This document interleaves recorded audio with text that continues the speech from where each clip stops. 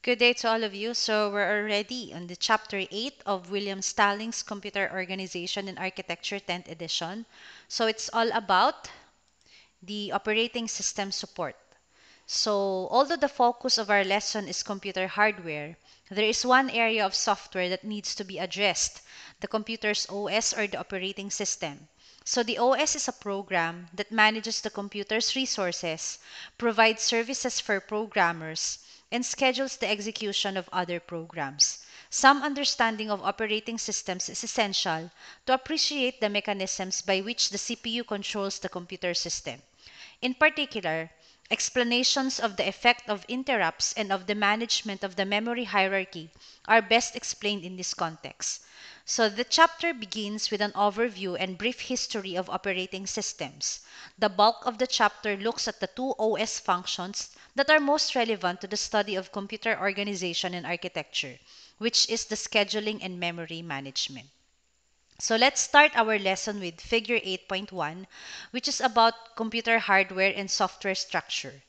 So an OS is a program that controls the execution of application programs and acts as an interface between applications and the computer hardware.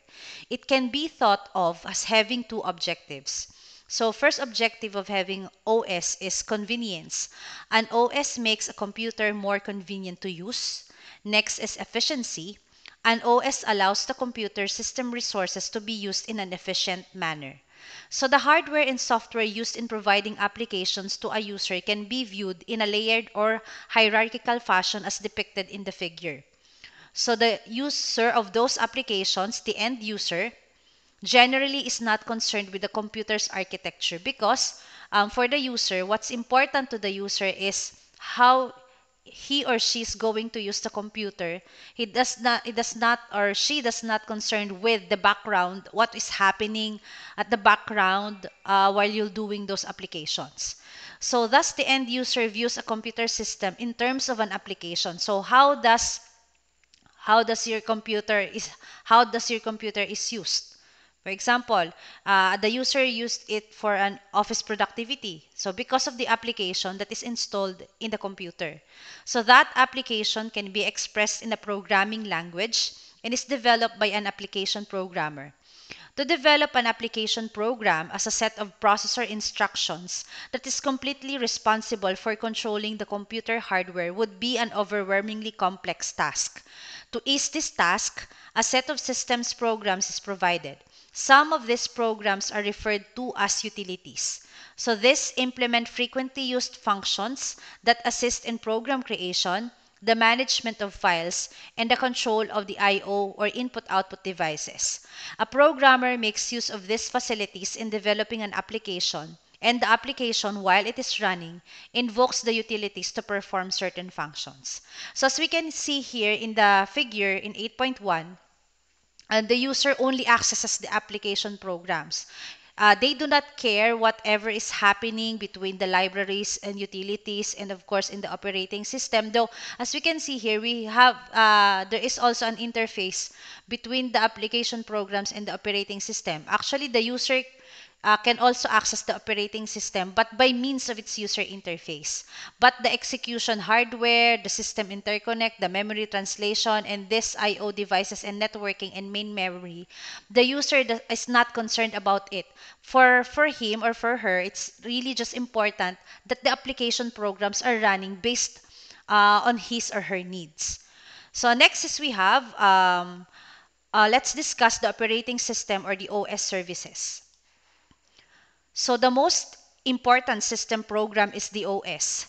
The OS masks the details of the hardware from the programmer and provides the programmer with a convenient interface for using the system.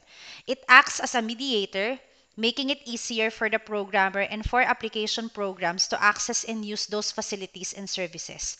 Briefly, the OS typically provides services in the following areas. First is we have program creation. The OS provides a variety of facilities and services, such as editors and debuggers, to assist the programmer in creating programs. Typically, these services are in the form of utility programs that are not actually part of the OS but are accessible through the OS. Next is we have program execution. A number of steps need to be performed to execute a program. Instructions and data must be loaded into main memory, I/O devices and files must be initialized, and other resources must be prepared. The OS handles all of this for the user. So for the user, program execution is just by means of clicking the icon of a particular application program. But what is happening after that click is described in the program execution. So actually, again, the user is not concerned of what is happening in the background as long as he or she click the icon of the application program and it will run. So it is already enough for the user to use that particular application program. Next is we have access to I/O devices. Each I/O device requires its own specific set of instructions or control signals for operation. The OS takes care of the details so that the programmer can think in terms of simple reads and writes. So as you can remember in chapter 7, so all about input-output, there are many different types of I/O devices. So it requires a specific set of instructions, for example, for a keyboard, for a monitor, for a hard disk drive. So it has different commands. So the OS will take care of those details. And then next is we have controlled access to files. In the case of files, control must include an understanding of not only the nature of the I/O device, which is I've mentioned, such as disk drive, tape drive, but also the file format on the storage medium. Again, the OS worries about the details. Further, in the case of a system with multiple simultaneous users, the OS can provide protection mechanisms to control access to the files. So next is we also have system access. In the case of a shared or public system, the OS controls access to the system as a whole and to specific system resources. The access function must provide protection of resources and data from unauthorized users and must resolve conflicts for resource contention. And then also we have error detection and response. A variety of errors can occur while a computer system is running. This include internal and external hardware errors, such as a memory error or a device failure or malfunction, and various software errors such as arithmetic overflow, attempt to access forbidden memory location, and ability of the OS to grant the request of an application.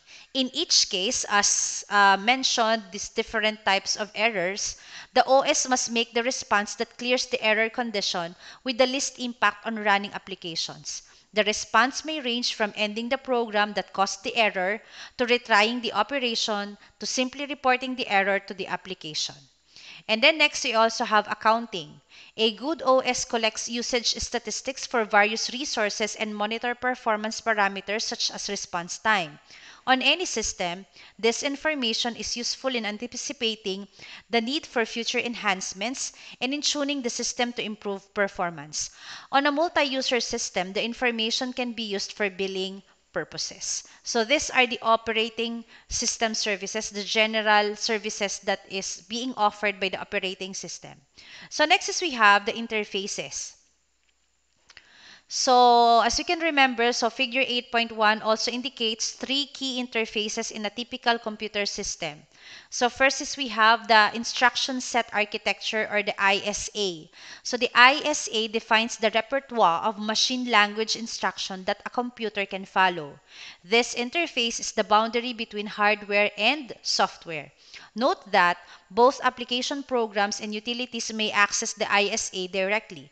For these programs, a subset of the instruction repertoire is available via user ISA.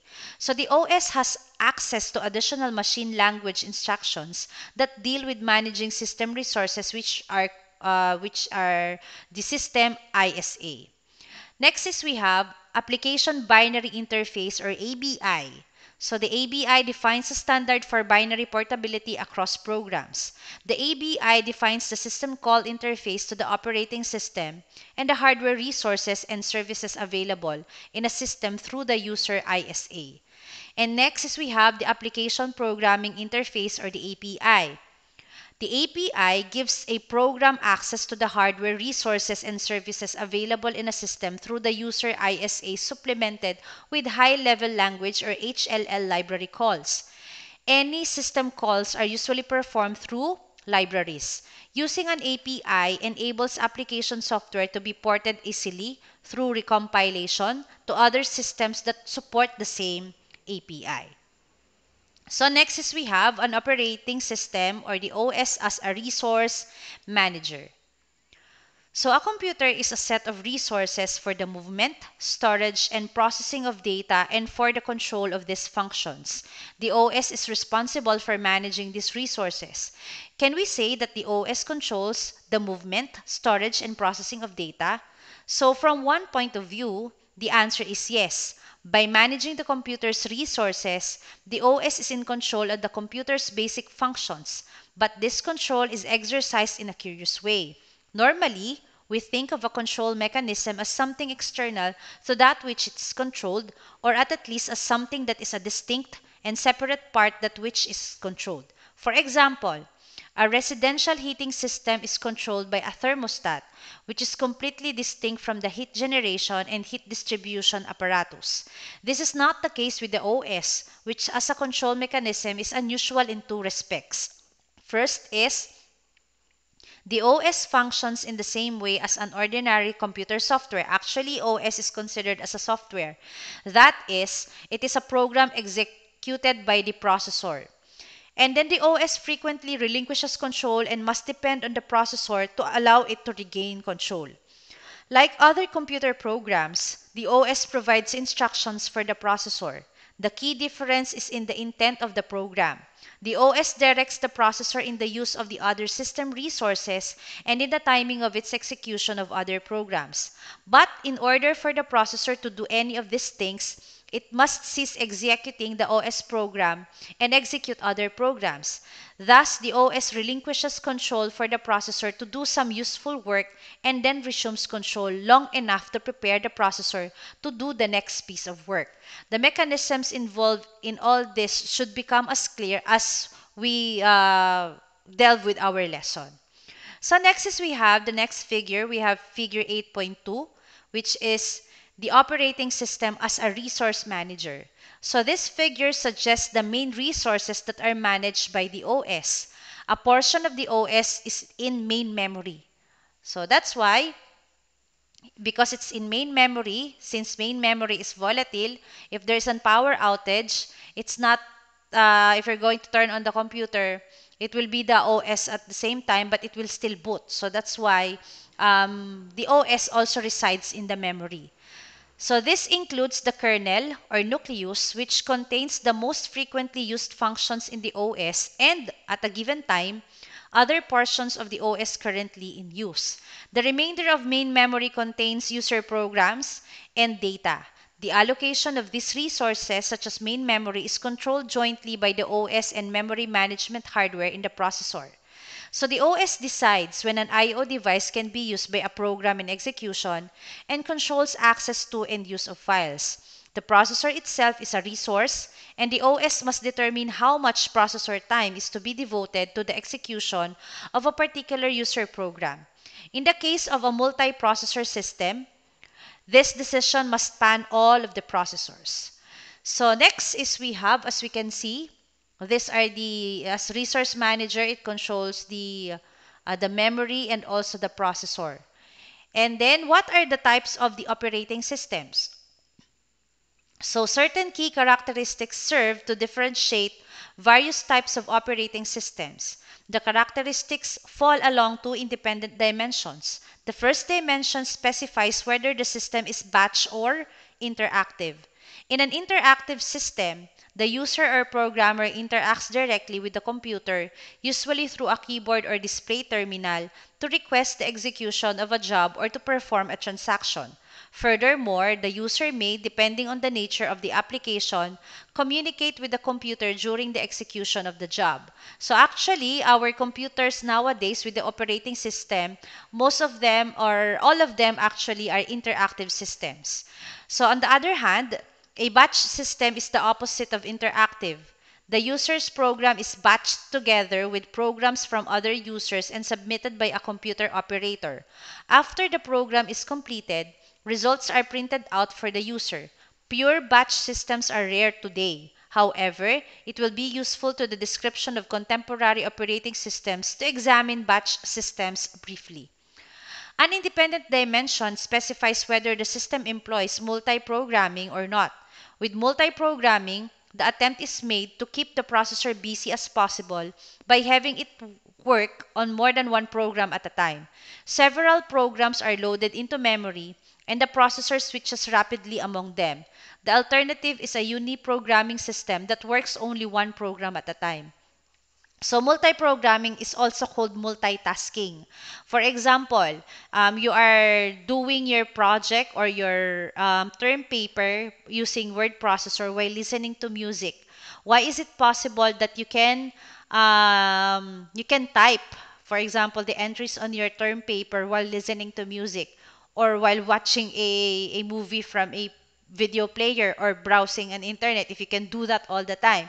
It's because the computer is programmed as a multi-programming scheme, or it has something to do with multitasking. So it can execute, actually it's not executing all the programs at once, but the processor rapidly switches from one program to another. For example, if you are typing your term paper, so the active program is the word processor and the background, for example, is a music player. So since the priority is the word processor, so this is the active program. But then again, it switches from the music player and the word processor. But of course, we cannot discern it because the computer works in gigahertz or in nanoseconds. So we can never know that the processor really switches from one program to another.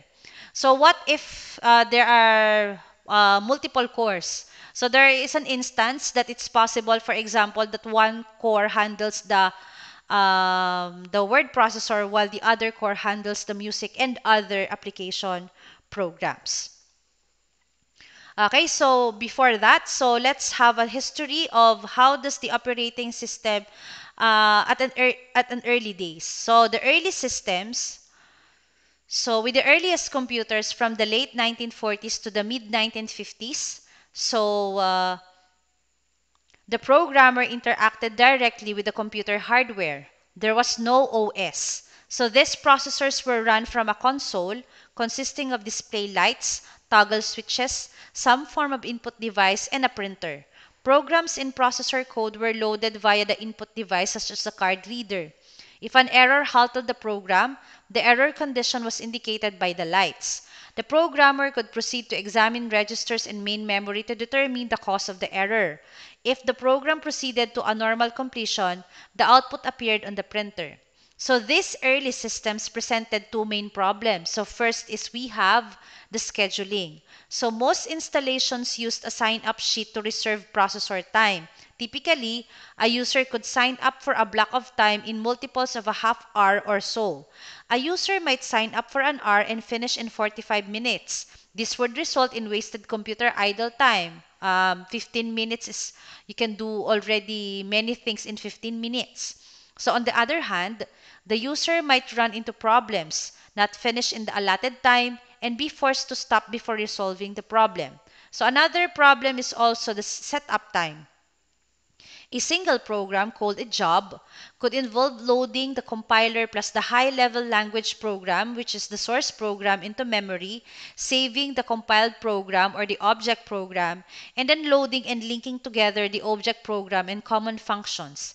Each of these steps could involve mounting or dismounting tapes or setting up card decks. If an error occurred, the hapless user typically had to go back to the beginning of the setup sequence. Thus, a considerable amount of time was spent just in setting up the program to run. So this mode of operation could be termed serial processing, reflecting the fact that users have access to the computer in series. Over time, various system software tools were developed to attempt to make serial processing more efficient. So these include libraries of common functions, linkers, loaders, debuggers, and I/O driver routines that were available as common software for all users. So next is we have figure 8.3, which is all about the memory layout for a residential monitor. So early processors were very expensive, and therefore it was important to maximize processor utilization. The wasted time due to scheduling and setup was unacceptable. So to improve utilization, simple batch operating systems were developed. With such a system, also called a monitor, the user no longer has direct access to the processor. Rather, the user submits the job on cards or tape to a computer operator who batches the jobs together sequentially and places the entire batch on an input device for use by the monitor. To understand how this scheme works, let us look at it from 2 points of view, that of the monitor and that of the processor. From the point of view of the monitor controls the sequence of events. For this to be so, much of the monitor must always in the main memory and available for execution, as can be seen in this figure. So that portion is referred to as the resident monitor. The rest of the monitor consists of utilities and common functions that are loaded as subroutines to the user program at the beginning of any job that requires them. The monitor reads in jobs one at a time from the input device, typically a card reader or magnetic tape drive. As it is read in, the current job is placed in the user program area and control is passed to this job. When the job is completed, it returns control to the monitor, which immediately reads in the next job. The results of each job are printed out for delivery to the user. So next is we have from the view of the processor. Now consider this sequence from the point of view of the processor, because previously we have discussed from the viewpoint of the monitor. At a certain point in time, the processor is executing instructions from the portion of main memory containing the monitor. These instructions cause the next job to be read in to another portion of main memory. Once a job has been read in, the processor will encounter in the monitor a branch instruction that instructs the processor to continue execution at the start of the user program. The processor will then execute the instruction in the user's program until it encounters an ending or error condition. Either event causes the processor to fetch its next instruction from the monitor program. Thus, the phrase control is passed to a job simply means that the processor is now fetching and executing instructions in the user program, and control is returned to the monitor means that the processor is now fetching and executing instructions from the monitor program. It should be clear that the monitor handles the scheduling problem. A batch of jobs is queued up, and jobs are executed as rapidly as possible with no intervening idle time. But how about the job setup routine? So the monitor handles this as well. With each job, instructions are included in a job control language or JCL. This is a special type of programming language used to provide instructions to the monitor. A simple example is that of a user submitting a program written in Fortran plus some data to be used by the program. Each Fortran instruction and each item of the data is on a separate punched card or separate record on tape. In addition to Fortran and data lines, the job includes job control instructions which are denoted by beginning with a $sign. To execute this job, the monitor reads the $FTN line and loads the appropriate compiler from its mass storage, usually the tape. The compiler translates the user's program into object code, which is stored in memory or mass storage. If it is stored in memory, the operation is referred to as compile, load, and go. If it is stored on tape, then the $load instruction is required. So this instruction is read by the monitor, which regains control after the compile operation.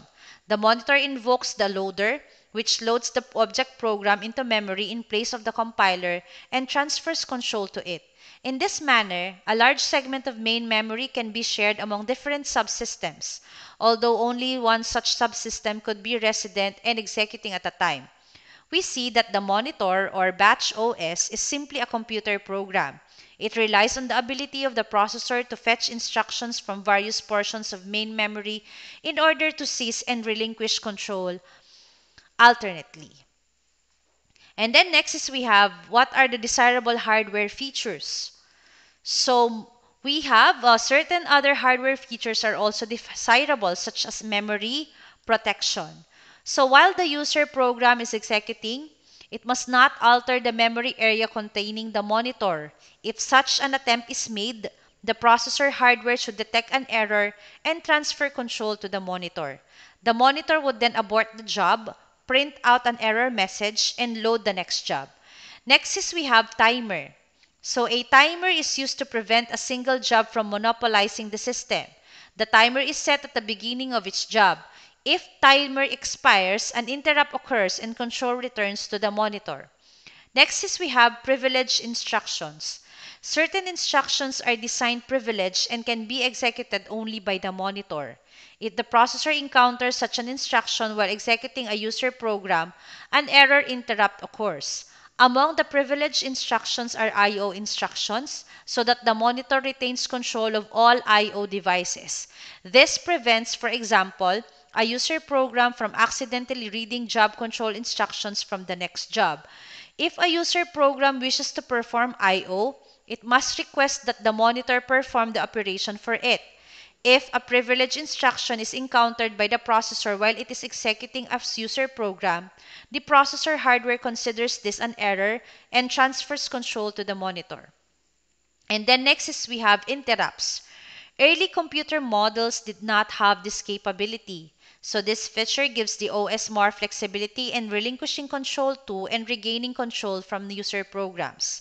So the processor time alternates between execution of user programs and execution of the monitor. There have been two sacrifices. So first is some main memory is now given over to the monitor and some processor time is consumed by the monitor. Both of these are forms of overhead. Even with this overhead, the simple batch system improves utilization of the computer. So we have this figure in figure 8.4 system utilization example. So even with the automatic job sequencing provided by a simple batch OS, the processor is often idle.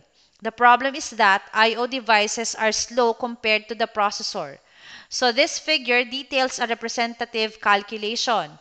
The calculation concerns a program that processes a file of records and performs on average 100 processor instructions per record.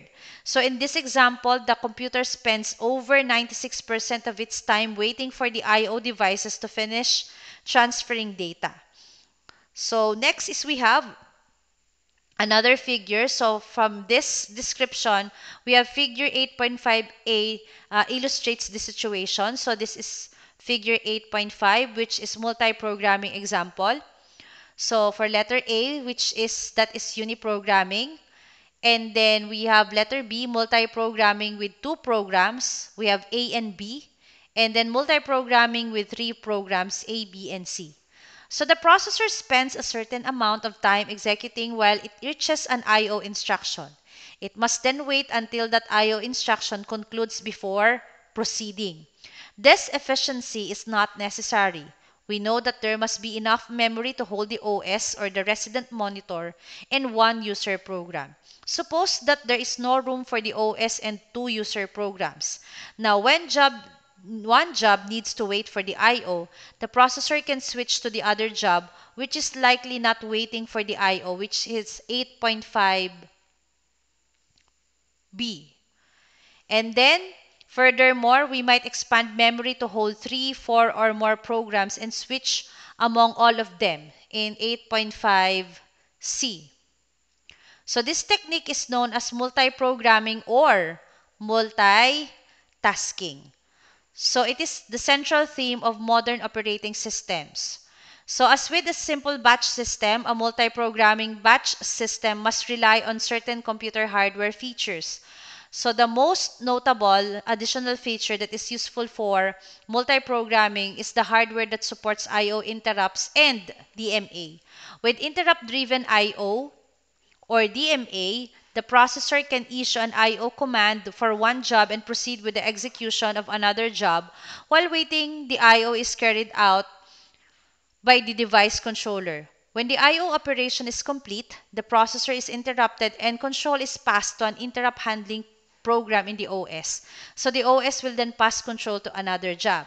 So let's go back here with the figure for letter A, which is uniprogramming, so you can only run one program at a time. So this is very inefficient because what if it needs for an I/O? So while the program is running, it needs to wait. And you see, waiting time is longer than the running time. So it's very inefficient. While for multi-programming with two programs, first we run program A, and then for example, it has a waiting state such as for I/O devices. Since it's still in the waiting state, so the processor will process the next program, which is uh, B. And then what if, again, there is already a waiting time for program B, so both of these are in waiting state. And then after program A finishes in the waiting state, then the processor will switch back to program A. And then again, if the program A again approaches waiting state, it will switch to program B. And then actually, this is also the same with multi-programming. It just have the third program, which is C. So that's why multi-programming, multitasking, is that the processor switches quickly from one program to another. Okay, next is we have the table 8.1, which is all about sample program execution attributes. So this example illustrates the benefit of multi-programming as seen in the previous figure.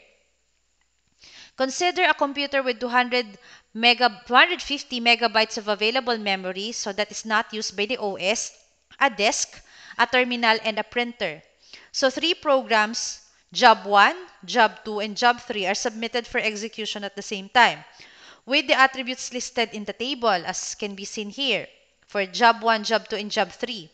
So we assume minimal processor requirements for Job 2 and Job 3 and continuous disk and printer use by Job 3. For a simple batch environment, these jobs will be executed in sequence. Thus, Job 1 completes in 5 minutes. Job 2 must wait until the 5 minutes is over and then completes 15 minutes after that. And then job 3 begins after 20 minutes and completes at 30 minutes from the same it was initially submitted. Okay, so next is another table. So table 8.2, effects of multi-programming on resource utilization. So the average resource utilization, throughput, and response times are shown in the uniprogramming column of this table. So device by device utilization is illustrated in the next figure in 8.6a. It is evident that there is a gross underutilization for all resources when averaged over the required 30-minute time period. Now suppose that the jobs are run concurrently under a multi-programming OS. Because there is little resource contention between the jobs, all three can run in nearly minimum time while coexisting with the others in the computer, assuming that job 2 and job 3 are allotted enough processor time to keep their input and output operations active. Job 1 will require 5 minutes to complete, but at the end of that time, job 2 will be one-third finished, and job 3 will be half finished. All three jobs will have finished within 15 minutes. The improvement is evident when examining the multi-programming column of this table obtained from the histogram shown in 8.6b. So this is the figure of utilization histograms. So multi-programming operating systems are fairly sophisticated compared to single program or uniprogramming systems. To have several jobs ready to run, the jobs must be kept in main memory, requiring some form of memory management. In addition, if several jobs are ready to run, the processor must decide which one to run, which requires some algorithm for scheduling. So these concepts are later discussed in our lesson for today. Okay, so we have here for uniprogramming and multiprogramming. Actually, you can compare it also with our example for uniprogramming while the program is running and then it it comes to or approaches to waiting state. The processor time will be wasted because it has to wait until it can run again that specific program. Okay, so next is we have time sharing systems. Okay, with the use of multi-programming, batch processing can be quite efficient. However, for many jobs, it is desirable to provide a mode in which the user interacts directly with the computer. Indeed, for some jobs, such as transaction processing, an interactive mode is essential. Today, the requirement for an interactive computing facility can be, and often is, met by the use of dedicated microcomputer. That option was not available in the 1960s when most computers were big and costly. Instead, time sharing was developed. Just as multi-programming allows the processor to handle multiple batch jobs at a time, multi-programming can be used to handle multiple interactive jobs. In this later case, the technique is referred to as time sharing because the processor's time is shared among multiple users.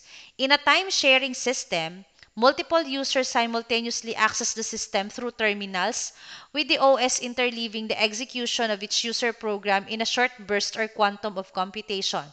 Thus, if there are n users actively requesting service at one time, each user will only see on the average of 1 over n of the effective computer speed, not counting OS overhead. However, given the relatively slow human reaction time, the response time on a properly designed system should be comparable to that on a dedicated computer. So actually, you can see time sharing system in servers. Okay, so next is we have another table for 8.3, batch multiprogramming versus time sharing. So both batch multiprogramming and time sharing use multiprogramming. So for batch multiprogramming, the principal objective is maximize processor use, while time sharing is minimize response time. And then source of directives to operating system, job control language commands provided with the job, while for time sharing, commands entered at the terminal.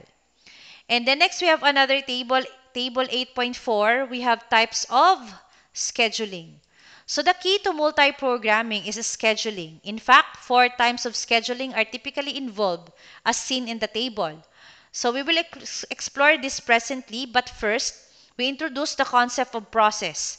This term was first used by the designers of the Multics OS in the 1960s. It is somewhat more general term than job. Many definitions have been given for the term process, including, so the most common definition of process is a program in execution, or the animated spirit of a program, or the entity to which a processor is assigned. So first, let's continue the discussion of the types of scheduling, which is first all about long-term scheduling. So the long-term scheduler determines which programs are admitted to the system for processing. Thus, it controls the degree of multiprogramming or the number of processes in memory. Once admitted, a job or user program becomes a process and is added to the queue for the short-term scheduler. In some systems, a newly created process begins in a swapped-out condition, in which case it is added to a queue for the medium-term scheduler. In a batch system, or for the batch portion of a general-purpose OS, newly submitted jobs are routed to disk and held in a batch queue. The long-term scheduler creates processes from the queue when it can. There are two decisions involved here. First, the scheduler must decide that the OS can take on one or more additional processes. Second, the scheduler must decide which job or jobs to accept and turn into processes. The criteria used may include priority, expected execution time, and I/O requirements. For interactive programs in a time-sharing system, a process request is generated when a user attempts to connect to the system. Time-sharing users are not simply queued up and kept waiting until the system can accept them. Rather, the OS will accept all authorized comers until the system is saturated using some predefined measure of saturation. At that point, a connection request is met with a message indicating that the system is full and the user should try again later.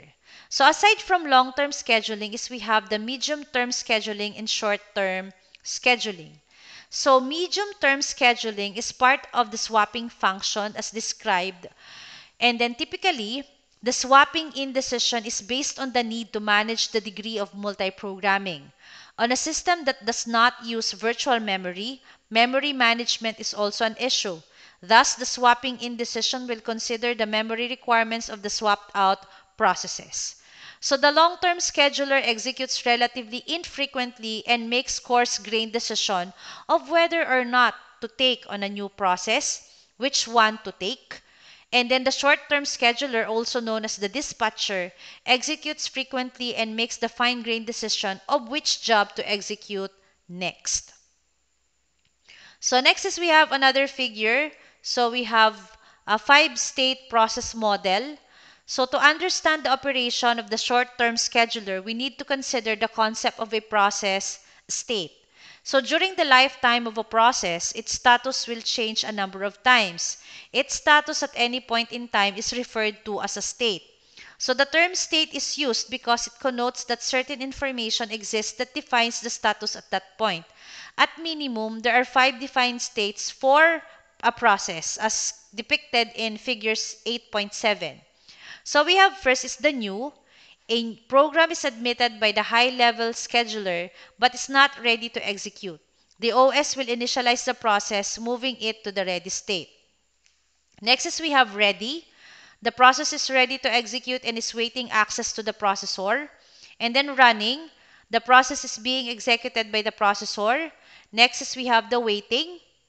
And then the process is suspended from execution, waiting for some system resource such as I/O. So in our example here, we have the blocked here. Actually, this is the waiting. And then we also have the halted. The process has terminated and will be destroyed by the OS, which is the exit.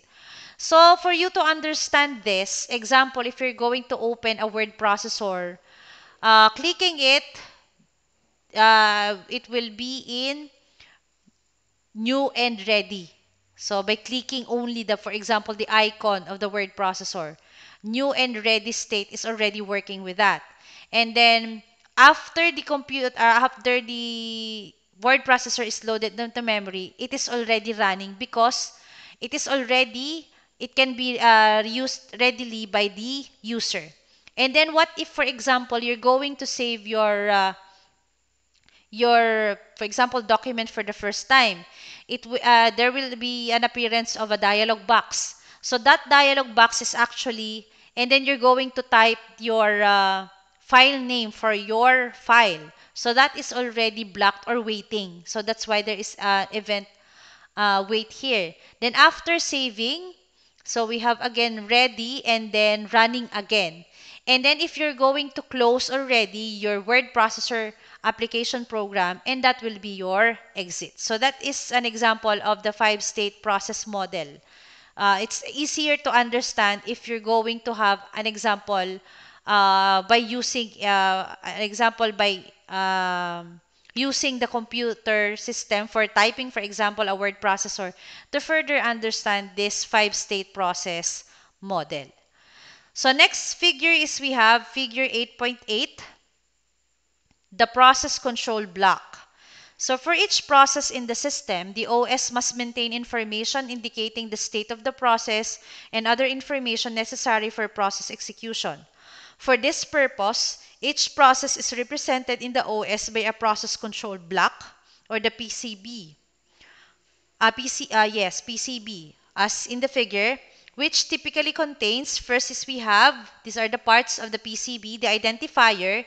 So each current process has a unique identifier. Next is we have the state. The current state of the process may be new, ready, and so on, as in the 5-state process model. And then next is we have the priority. We have the relative priority level. And then we have the program counter, the address of the next instruction in the program to be executed. Next is we have memory pointers, the starting and ending locations of the process in memory. And then we have the context data.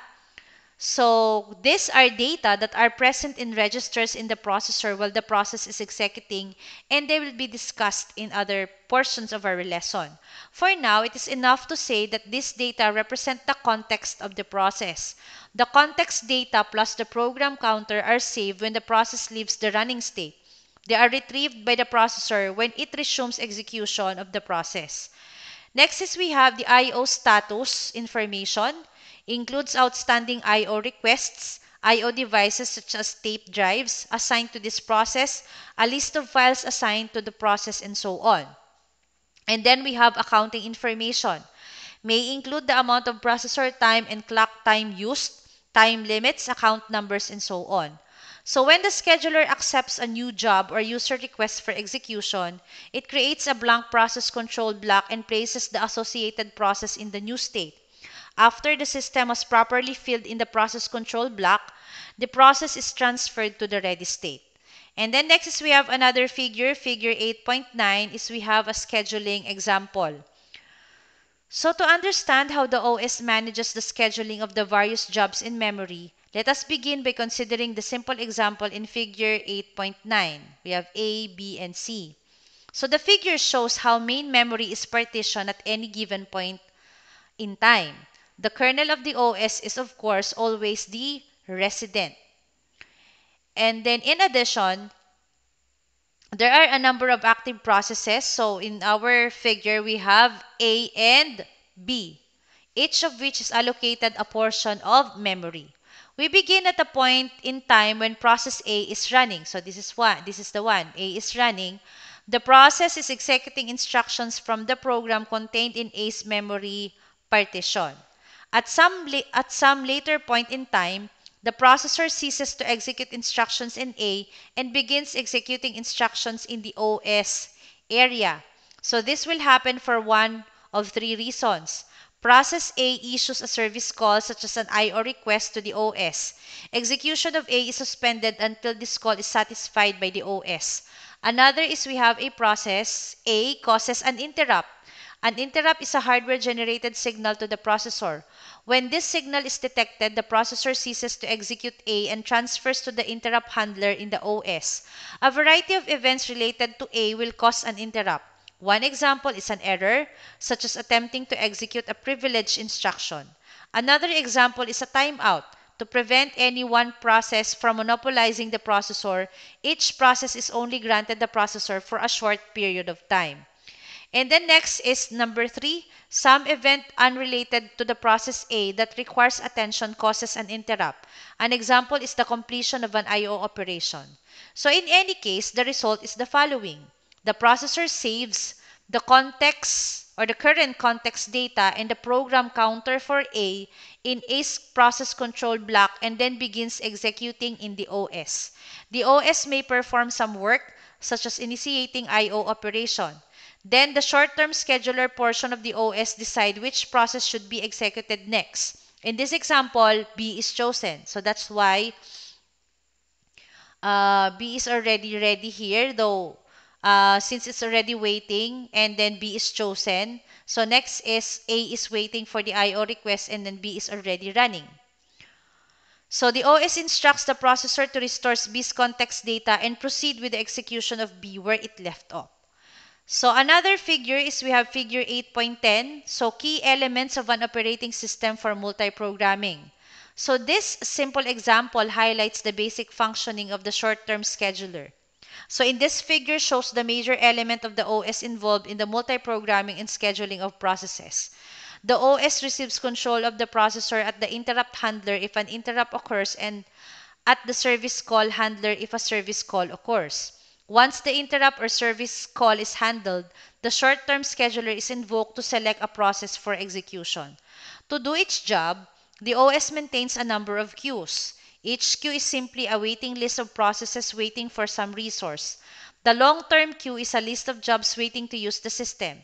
As conditions permit, the high-level scheduler will allocate memory and create a process for one of the waiting items. The short-term queue consists of all processes in the ready state.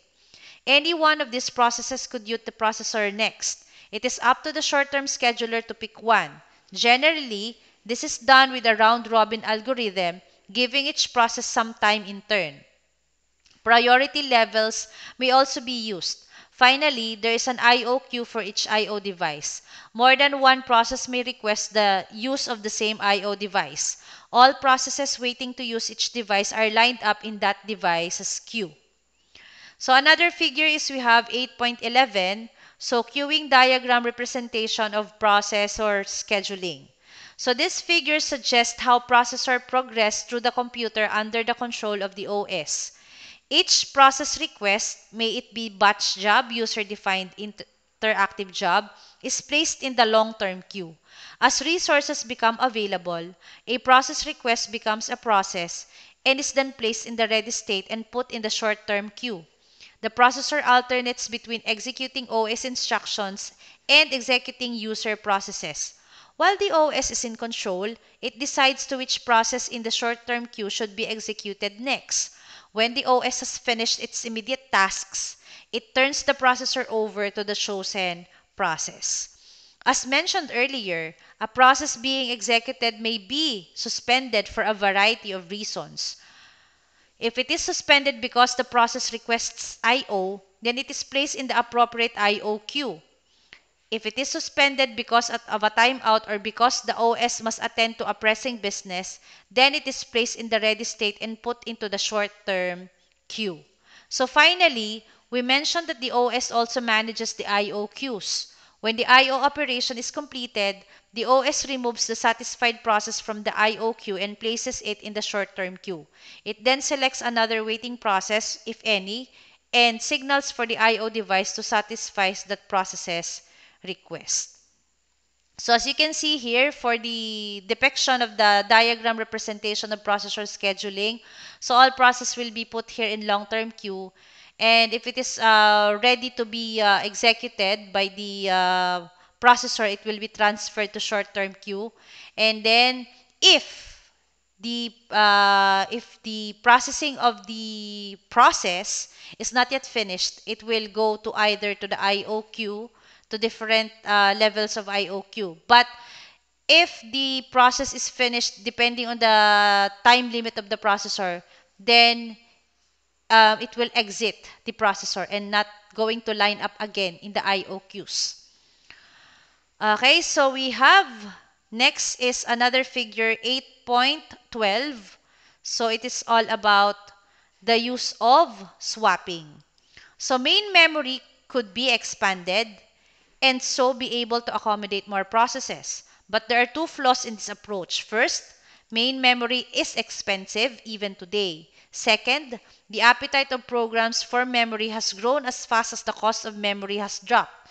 So larger memory results in larger processes, not more processes. As we can see, the processes nowadays are too big compared of the earlier operating systems.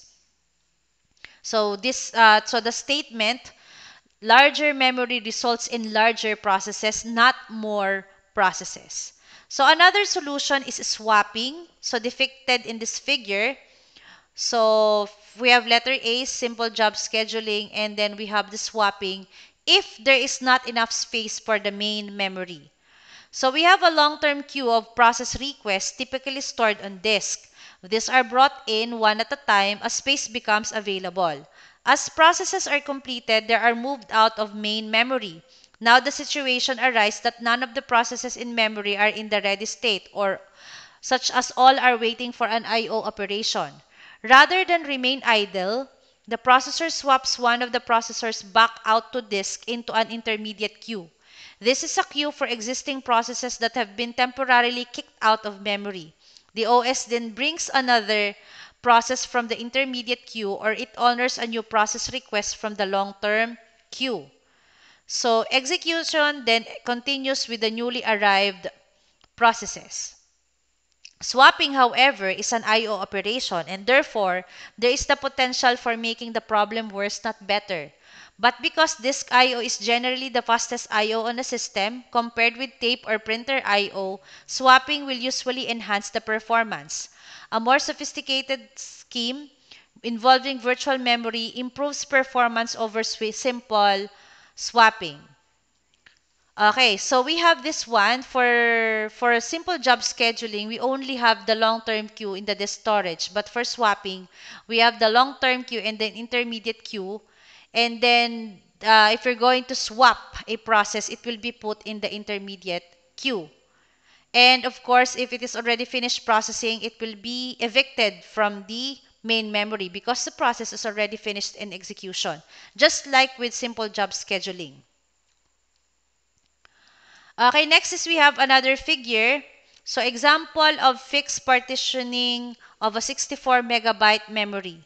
So the simplest scheme for partitioning available memory is to use fixed size partitions, as shown in this figure. Note that although the partitions are of fixed size, they did not be of equal size. When a process is brought into memory, it is placed in the smallest available partition that will hold it. Even with the use of an equal fixed-size partition, there will be wasted memory. In most cases, a process will not require exactly as much memory as provided by the partition. For example, a process that requires 3 megabytes of memory would be placed in the 4 megabytes partition, such as in figure 8.13b. Okay, wasting 1 megabyte that could be used by other process. A more efficient approach is to use variable size partition. When a process is brought into memory, it is allocated exactly as much memory as it requires and no more.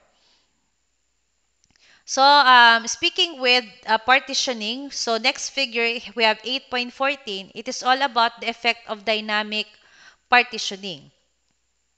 So, an example, using 64 megabytes of main memory, as shown in this figure.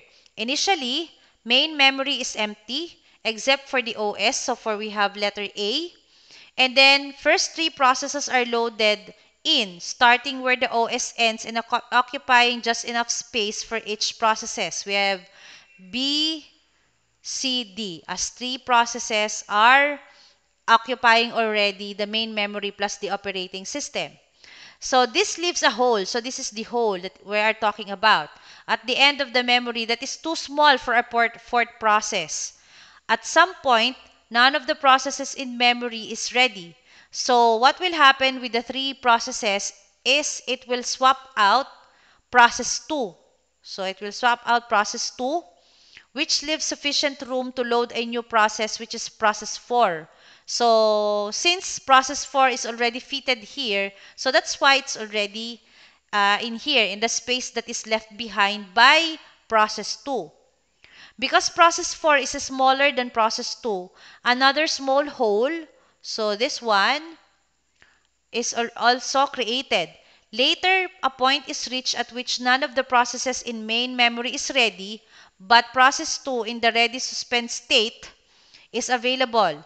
Because there is insufficient room in memory for process 2 because process 2 wants to come back, the OS swaps process 1 out. So that's why process 1 is evicted in the main memory and swaps process 2 back in. So what happens here is there's already a hole in process 4 and there's also a hole in process 2.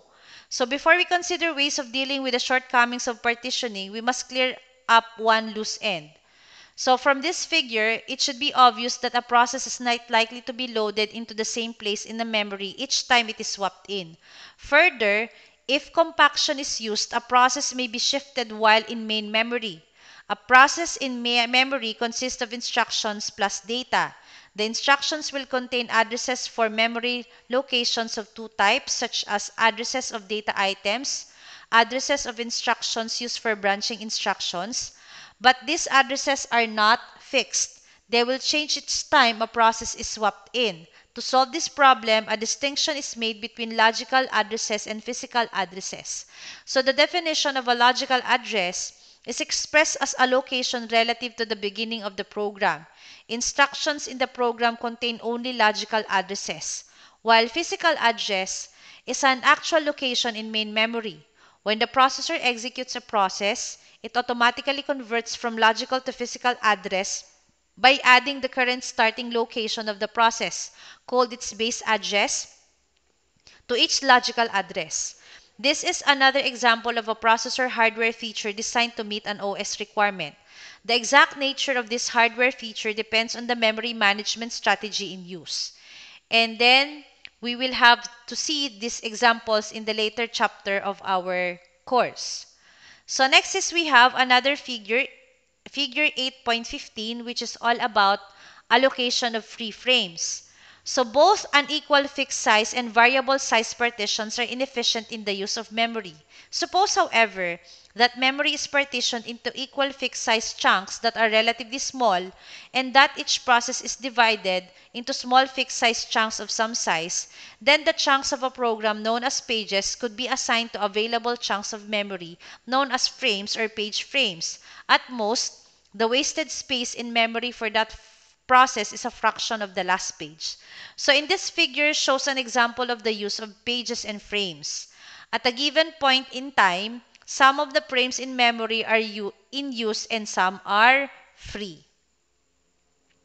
And then the list of free frames is maintained by the OS as indicated here. So for here, the free is 13, 14, 15, 18, and 20.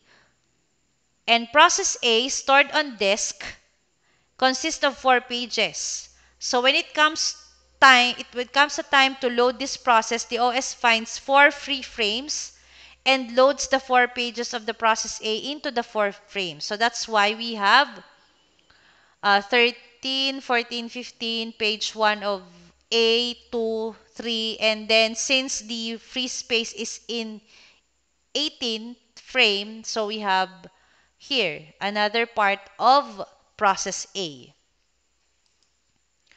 Okay, next is we have figure 8.16, which is all about logical and physical addresses.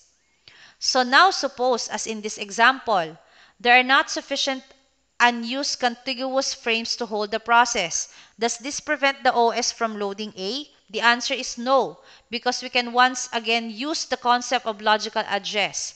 A simple base address will no longer suffice. Rather, the OS maintains a page table for each process. The page table shows the frame location for each page of the process. Within the program, each logical address consists of a page number and relative address within the page. Recall that in the case of simple partitioning, a logical address is the location of a word relative to the beginning of the program. The processor translates that into a physical address.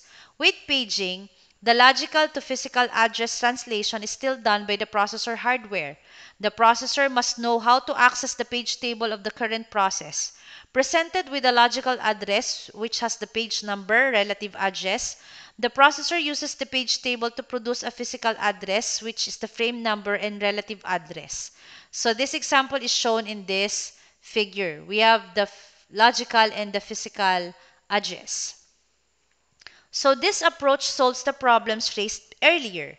Main memory is divided into many small equal size frames. Each process is divided into frame size pages. Smaller processors require fewer pages. Larger processes require more.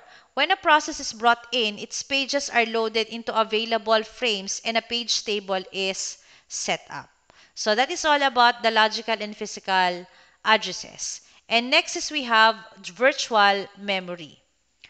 So with the use of paging, truly effective multiprogramming systems came into being. Furthermore, the simple tactic of breaking a process up into pages led to the development of another important concept, which is about virtual memory. So to understand virtual memory, we must add a refinement to the paging scheme just discussed. That refinement is demand paging, which simply means that each page of a process is brought in only when it is needed, that is on demand. Consider a large process consisting of a long program plus a number of arrays of data. Over any short period of time, execution may be confined to a small section of the program, which is a subroutine, and perhaps only one or two arrays of data are being used. This is the principle of locality which is introduced. And then it would clearly be wasteful to load in dozens of pages for that process when only a few pages will be used before the program is suspended. We can make better use of memory by loading in just a few pages. Then, if the program branches to an instruction on a page not in main memory, or if the program references data on a page not in memory, a page fault is triggered. This tells the OS to bring in the desired page. Thus, at any one time, only a few pages of any given process are in memory, and therefore more processes can be maintained in memory. Furthermore, time is saved because unused pages are not swapped in and out of memory. However, the OS must be clever about how it manages the scheme. When it brings one page in, it must throw another page out. This is known as page replacement. If it throws out a page just before it is about to be used, then it will just have to go get that page again almost immediately. Too much of this leads to a condition known as thrashing. The processor spends most of its time swapping pages rather than executing instructions. The avoidance of thrashing was a major research area in the 1970s and led to a variety of complex but effective algorithms. In essence, the OS tries to guess, based on recent history, which pages are least likely to be used in the near future. So, a discussion of page replacement, because we are here in computer organization and architecture, a broad sense, there is a separate book for operating systems. And then next is we have a potentially effective technique is least recently used, LRU, the same algorithm discussed in chapter 4 for cache replacement. In practice, LRU is difficult to implement for a virtual memory paging scheme. Several alternative approaches that seek to approximate the performance of LRU are in use. And then with demand paging, it is not necessarily to load an entire process into main memory. This fact has remarkable consequences. It is possible for a process to be larger than all of main memory. So one of the most fundamental restrictions in programming has been lifted. Without demand paging, a programmer must be acutely aware of how much memory is available. If the program being written is too large, the programmer must devise ways to structure the program into pieces that can be loaded one at a time. With demand paging, that job is left to the OS and the hardware.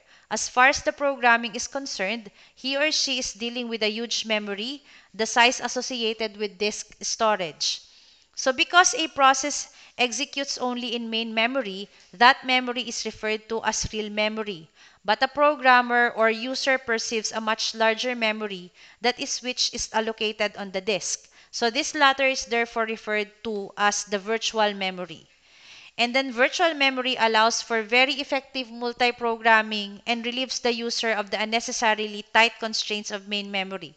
So actually virtual memory is the free space of your hard disk drive. So that's why you have to maintain a certain amount of free space on your hard drive, because if it's not enough, the computer will complain that this computer system has a very low virtual memory. Okay, next is we have the figure 8.16. Again, all about the logical and physical addresses. So we have the basic mechanism for reading a word from memory involves the translation of a virtual logical address consisting of page number and offset into a physical address consisting of frame number and offset using a page table. So because the page table is of variable length, depending on the size of the process, we cannot expect to hold it in registers. Instead, it must be in main memory to be accessed. So this figure suggests a hardware implementation of this scheme. When a particular process is running, a register holds the starting address of the page table for that process. The page number of a virtual address is used to index that table and look up the corresponding frame number. This is combined with the offset portion of the virtual address to produce the desired real address. So in most systems, there is one page table per process, but each process can occupy huge amounts of virtual memory. For example, in the VAX architecture, each process can have up to 2 raised to 31 or 2 gigabytes of virtual memory. Using 2 raised to 9 512 byte pages, that means that as many 2 raised to 22 page table entries are required per process.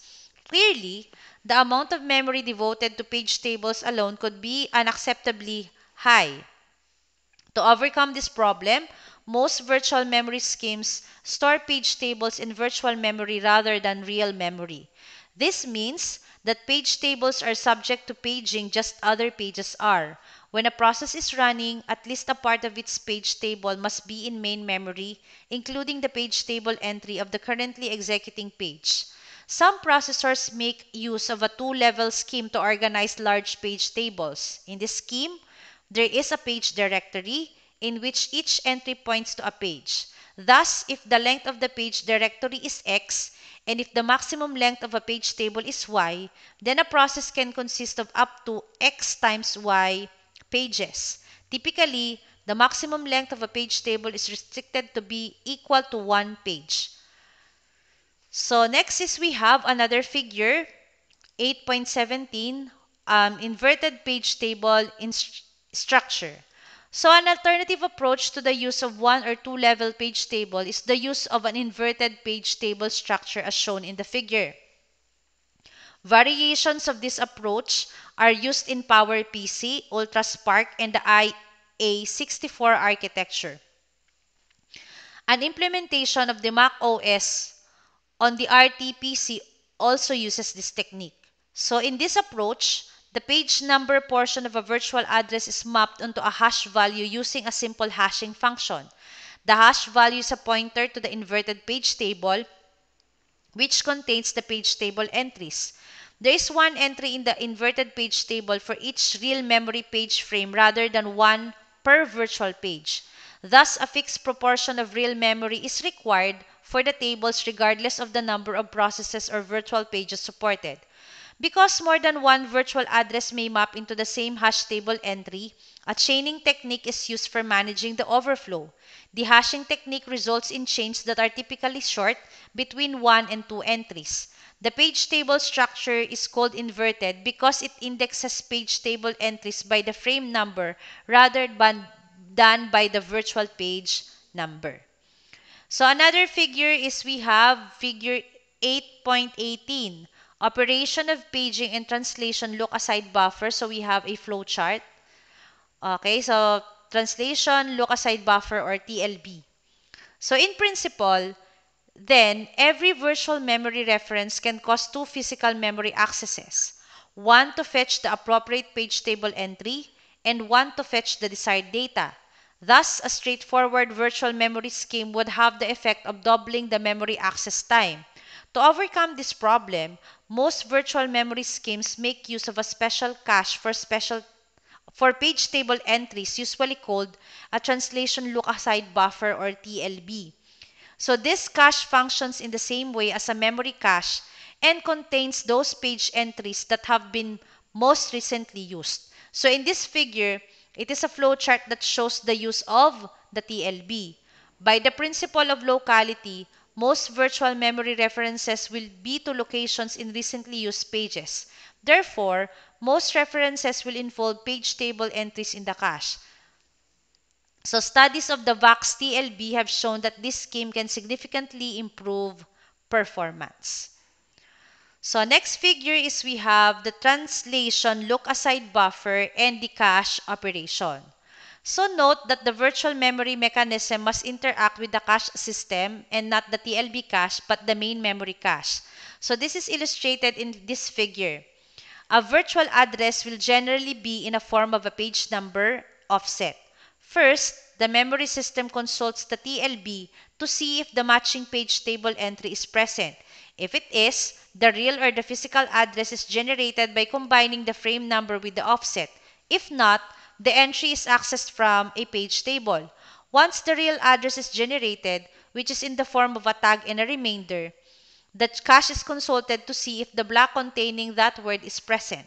If so, it is returned to the processor. If not, the word is retrieved from main memory. So the reader should be able to appreciate the complexity of the processor hardware involved in a single memory reference. The virtual address is translated into a real address. This involves reference to a page table, which may be in the TLB, in main memory, or on disk. The reference word may be in cache, in main memory, or on disk. In the latter case, the page containing the word must be loaded into main memory and its block loaded into the cache. In addition, the page table entry for that page must be updated. So much for this. Next is we have segmentation. So there is another way in which addressable memory can be subdivided, known as segmentation. Whereas paging is invisible to the programmer and serves the purpose of providing the programmer with a larger address space, segmentation is usually visible to the programmer and is provided as a convenience for organizing programs and data and as a means for associating privilege and protection attributes with instructions and data. So segmentation allows the programmer to view memory as consisting of multiple address spaces or segments. Segments are of variable, indeed dynamic size. Typically, the programmer or the OS will assign programs and data to different segments. There may be a number of program segments for various types of programs as well as a number of data segments. Each segment may be assigned access and usage rights. And then memory references consist of a segment number offsets form of address. So this organization has a number of advantages to the programmer over a non-segmented address space. First, it simplifies the handling of growing data structures. If the programmer does not know ahead of time how large a particular data structure will become, it is not necessarily to guess. The data structure can be assigned in its own segment, and the OS will expand or shrink the segment as needed. Second, it allows programs to be altered and recompiled independently without requiring that an entire set of programs be relinked and reloaded. Again, this is accomplished using multiple segments. And then third, it lends itself to sharing among processes. A programmer can place a utility program or a useful table of data in a segment that can be addressed by the other processes. Fourth advantage, it lends itself to protection. Because a segment can be constructed to contain a well-defined set of programs or data, the programmer or a system administrator can assign access privileges in a convenient fashion. So these advantages are not available with paging, which is invisible to the programmer. On the other hand, we have seen that paging provides for an efficient form of memory management. To combine the advantages of both, some systems are equipped with the hardware and OS software to provide both the segmentation and paging. Okay, so we have delved with next is the Intel x86 memory management. So the x86 includes hardware for both segmentation and paging. Both mechanisms can be disabled, allowing the user to choose from four distinct views of memory. First is we have the unsegmented unpaged memory.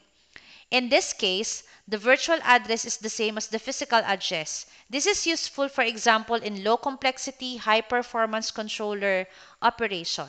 Then next is we have unsegmented paged memory. Here, memory is viewed as a paged linear address space. Protection management of memory is done via paging. This is favored by some operating systems such as the Berkeley Unix. And then another one is we have the segmented unpaged memory. Here, memory is viewed as a collection of logical address spaces. The advantage of this view over a paged approach is that it affords protection down to the level of a single byte if necessary.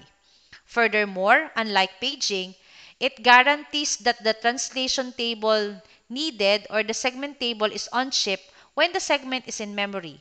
Hence, the segmented unpaged memory results in predictable access times. And last but not the least is we have the segmented paged memory. Segmentation is used to define logical memory partition subject to access control, and paging is used to manage the allocation of memory within the partitions. So operating systems such as Unix System 5 favor this view. So to continue our discussion with segmentation, so when segmentation is used, each virtual address or called logical address in Pentium 2 documentation consists of a 16-bit segment reference and a 32-bit offset. 2 bits of the segment reference deal with the protection mechanism, leaving 14 bits for specifying a particular segment. Thus, with unsegmented memory, the user's virtual memory is 2 raised to 32 or 4 gigabytes. With segmented memory, the total virtual memory space as seen by a user is 2 raised to 46 or 64 terabytes. The physical address space employs a 32-bit address for a maximum of 4 gigabytes. The amount of virtual memory can actually be larger than the 64 terabytes. This is because the processor's interpretation of a virtual address depends on which process is currently active. Virtual address space is divided into two parts. One half of the virtual address space, or the 8,000 segments times 4 gigabytes, is global, shared by all processes. The remainder is local and is distinct for each process. Okay, next is we have segment protection. So associated with each segment are two forms of protection. We have privilege level and access attribute. There are four privilege levels from most protected level, which is level 0, to least protected level, level 3. The privilege level associated with a data segment is its classification. The privilege level associated with a program segment is its clearance. An executing program may only access data segments for which its clearance level is lower than or more privileged or equal to or same privilege level of the data segment. The hardware does not dictate how these privilege levels are to be used. This depends on the OS design and implementation. It was intended that privilege 1 or privilege level 1 would be used for most of the OS, and level 0 would be used for that small portion of the OS devoted to memory management, protection, and access control. This leaves two levels of applications. In many systems, application will reside at level 3, with level 2 being unused. Specialized applications and subsystems that must be protected because they implemented their own security mechanisms are good candidates for level 2. XAM examples are the database management systems, office automation systems, and software engineering environments. In addition to regulating access to data segments, the privilege mechanism limits the use of certain instructions. Some instructions, such as those dealing with memory management registers, can only be executed in level 0. I/O instructions can only be executed up to a certain level that is designated by the OS. Typically, this will be level 1. So next is we have a figure 8.20 all about the Intel x86 memory management formats. So the address translation mechanisms for segmentation involves mapping a virtual address into what is referred to as a linear address, as shown in figure 8.20b. So a virtual address consists of the 32-bit offset and a 16-bit segment selector, which is figure 8.20a. And then the segment selector consists of the following fields. We have the table indicator, or TI, indicates whether the global segment table or a local segment table should be used for translation. Next is we have segment number, the number of the segment. This serves as an index into the segment table. And then we also have the requested privilege level, or the RPL, the privilege level requested for this access. So next is we have another table, table 8.5, the x86 memory management parameters. So this is composed of 2 pages. So as we have, these are defined. The fields are defined in table 8.5. So each entry in a segment table consists of 64 bits as shown in figure 8.20c of the previous slide. So these are the segment descriptor for the base. So defines the starting address of the segment within the 4 gigabyte linear address space. And then we have the DB bit. In a code segment, this is the D bit and indicates whether operands and addressing modes are 16 or 32 bits.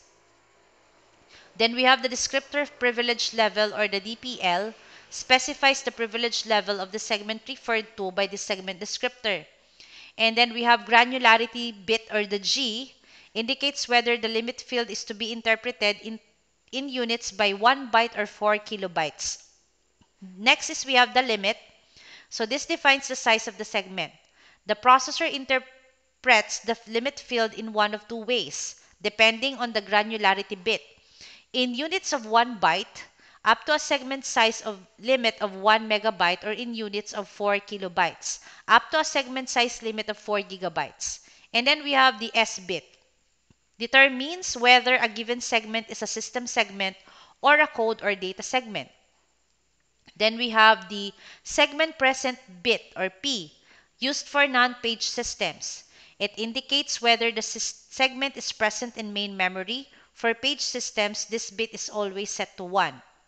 And then we have the type, distinguishes between various kinds of segments indicated the access attributes. And then in continuation in the second page, we have the access bit for page directory entry and page table entry. So access bit is A. This bit is set to 1 by the processor in both levels of page tables when a read or write operation to the corresponding page occurs. And then we have the dirty bit. So this bit is set to 1 by the processor when a write operation to the corresponding page occurs. And then we have page frame address. Provides a physical address of the page in memory if the present bit is set. Since page frames are aligned on 4K boundaries, the bottom 12 bits are 0 and only the top 20 bits are included in the entry. In a page directory, the address is that of a page table. And then we have the page cache disabled bit or the PCD, indicates whether the data from page may be cached. And then page size bit or the PS indicates whether the page size is 4 kilobytes or 4 megabytes. And then we have the page write-through bit, PWT, indicates whether write-through or write-back caching policy will be used for data in the corresponding page. And then we have present bit, or P, indicates whether the page table or page is in memory. And then we have the read-write bit, or RW, for user-level pages, indicates whether the page is read-only access or read-write access for user-level programs. And then we have the user supervisor bit, or the US, indicates whether the page is available only to the operating system or the supervisor level or is available to both operating system and applications or the user level. So these are the x86 memory management parameters. And then next is we have paging. So segmentation is an optional feature and may be disabled. When segmentation is in use, addresses used in programs are virtual addresses and are converted into linear addresses as just described. When segmentation is not in use, linear addresses are used in programs. In either case, the following step is to convert that linear address into a real 32-bit address. To understand the structure of the linear address, you need to know that the Pentium 2 paging mechanism is actually a two-level page table lookup operation. The first level is a page directory which contains up to 1024 entries. This splits the 4 GB linear memory space into 1024 page groups, each with its own page table and each 4 megabytes in length. Each page table contains up to 1024 entries. Each entry corresponds to a single 4 kilobyte page. Memory management has the option of using one page directory for all processes, one page directory for each process, or some combination of the two. The page directory for the current task is always in main memory. Page tables may be in virtual memory. So in the figure 8.20, in the previous figure, shows the formats of entries in page directories and page table, and the fields are defined in table 8.5. Note that the access control mechanisms can be provided on a page or page group basis. So the x86 also makes use of a translation look-aside buffer. The buffer can hold 32 page table entries. Each time that the page directory is changed, the buffer is cleared. So next is we have figure 8.21, the Intel x86 memory address translation mechanisms.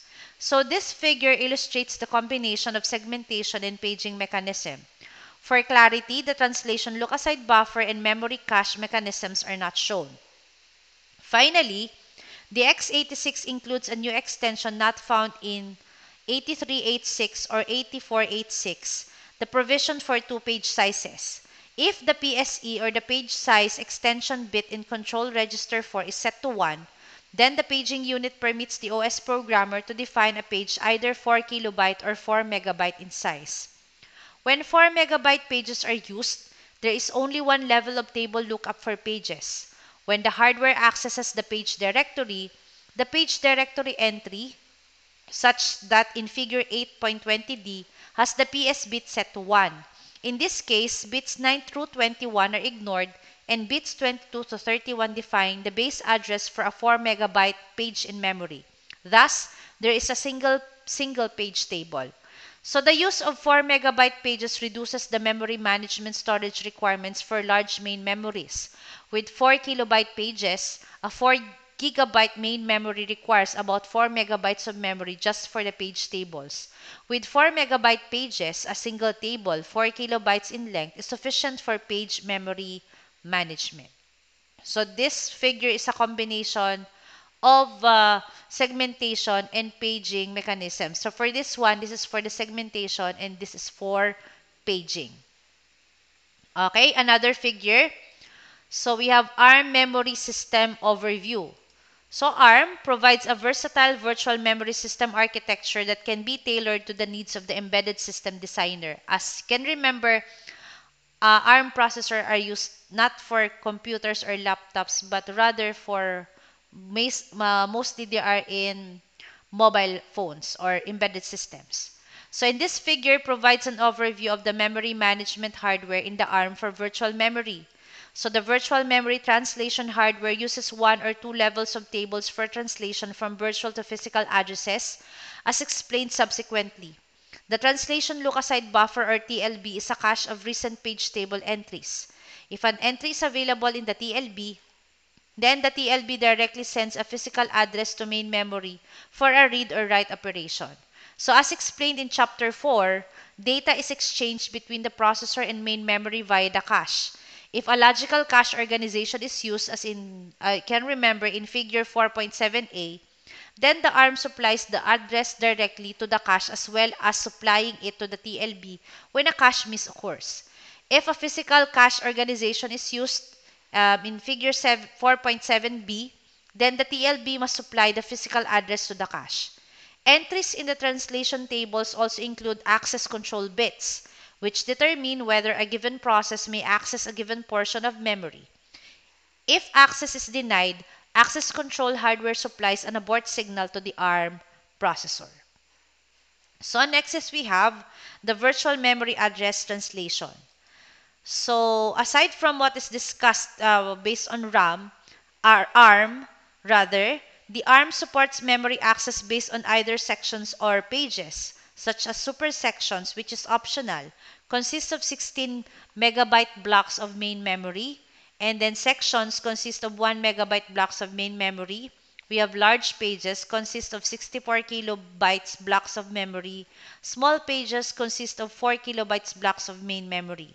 And then sections and supersections are supported to allow mapping of a large region of memory while using only a single entry in the TLB.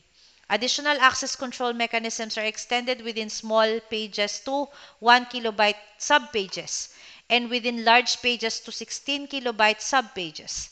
The translation table held in main memory has two levels. We have first level table, holds section and supersection translations, and pointers to second level tables. Next is we have second level tables, hold both large and small page translations. The Memory Management Unit or the MMU translates virtual addresses generated by the processor into physical addresses to access main memory and also derives and checks the access permission. Translations occur as the result of a TLB miss and start with a first level fetch. A section mapped access only requires a first level fetch, whereas a page mapped access also requires a second level fetch. So next is we have another figure, 8.23. We have an ARM virtual memory address translation for small pages. So this figure shows the two-level address translation process for small pages. There is a single level 1 or L1 page table with 4K 32-bit entries. Each L1 entry points to a level 2 or L2 page table with 255 32-bit entries. Each of the L2 entry points to a 4 kilobyte page in memory. The 32-bit virtual address is interpreted as follows. The most significant 12 bits are indexed into the L1 page table. The next 8 bits are indexed into the relevant L2 page table. The least significant 12 bits index a byte in the relative page in memory. So a similar two-page lookup procedure is used for large pages. For sections and supersection, only the L1 page table lookup is required. So another figure for ARM is 8.24, ARM memory management formats. To get a better understanding of the ARM memory management scheme, so we consider the key formats shown in this figure.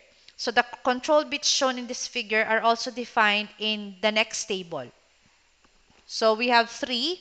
We have the alternative first level descriptor formats and alternative second level descriptor formats and the virtual memory address formats.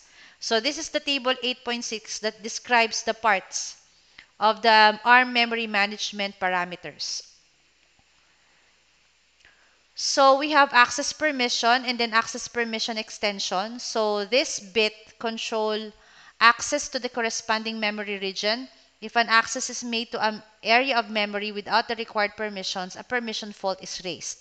And then we have bufferable bit, which is B, determines with the TEX bits how the right buffer is used for cacheable memory. And then we have cacheable bit, or C, determines whether this memory region can be mapped through the cache. And then we have domain, collection of memory regions. Access control can be applied on the basis of domain. And then we have not global, NG, determines whether the translation should be marked as global or 0 or process specific, which is 1. And then we have shared, determines whether the translation is not shared 0 or shared 1 memory. And then we have next is SBZ, should be 0. And then type extension TEX. So these bits together with B and C bits control accesses to the cache, how the right buffer is used, and if the memory region is shareable and therefore must be kept coherent. And then we have execute never, XN, determines whether the region is executable, which is 0, or not executable, 1. Okay, next is we have access control. So the AP access control bits in each table entry controls access to a region of memory by a given process. A region of memory can be designated as no access read-only or read-write. Further, the region can be designated as privileged access only, reserved for use by the OS and not by the applications. ARM also employs the concept of domain, which is a collection of sections and/or pages that have particularly access permissions. The ARM architecture supports 16 domains. The domain features allows multiple processors to use the same translation tables while maintaining some protection from each other. So each page table entry and TLB entry contains a field that specifies which domain the entry is in. A 2-bit field in the domain access control register controls access to each domain. Each field allows the access to an entire domain to be enabled or disabled very quickly, so that whole memory areas can be swapped in and out of virtual memory very efficiently. Two kinds of domain access are supported. We have clients, users of domain, or execute programs and access data that must observe the access permissions of the individual sections and/or pages that make up that domain. And then we have managers, control the behavior of the domain or the current sections and pages in the domain and the domain access, and bypass the access permissions for table entries in that domain. One program can be a client of some domains and a manager of some other domains and have no access to the remaining domains. This allows very flexible memory protection for programs that access different memory resources. So that is all about the ARM architecture. So we've come to the end of our lesson. So chapter 8 is of course all about operating system support. And then as we have studied, we have the operating system overview. What are the operating system objectives and function, types of operating systems. And then we have scheduling, long term, medium term, and short term. And then the Intel x86 memory management. How about the address space, segmentation, and paging? And then for the memory management, so it can be swapping, partitioning, paging, or by using virtual memory, or having a translation look-aside buffer and segmentation. And then we also have for the ARM memory management, the memory system organization of ARM, the virtual memory address translation, memory management formats, and access control. So before we end, you can, in philosophical point of view, you can view operating system as a soul of a person, or of course of living of humans, as we can see, because um, our body can only function if we have soul. But if does not soul, it does not have the soul. Even if you don't have, or you have the greatest perfect body, but if you do not have the soul, then it will be meaningless because yeah, it will not function. So that's my take on the operating system. How are you going to compare operating system in a real world situation? So that's it for the end of my lesson. So please don't forget to subscribe to my YouTube channel and like the video. And I hope that you've learned again for my lecture about computer organization and architecture. So thank you very much. Good day and stay safe.